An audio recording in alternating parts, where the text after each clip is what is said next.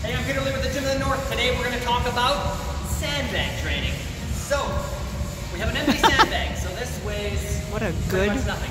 So what we have is slam balls that are filled with weight.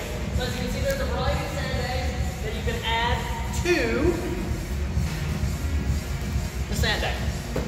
So for today's demonstration, we have two 20s and one 25. So you can just throw them into here. Cujo's learning how to do sandbags. Oh, effortless. Then we're just gonna do the zipper up for safety purposes. And then the Velcro for double safety. So now you have a sandbag. So anyone that's training for some sandbag training or femsport, you got options. So whether you want to use this for cleans, you got different options. So now you have a sandbag. You can do a variety of different exercises with. So you can even hold this on a shoulder, do lunges,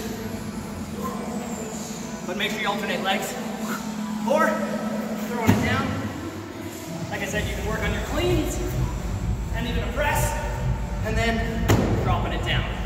So, sandbags are now here at the Gym of the North. Create a custom weight that you want by adding in slam balls.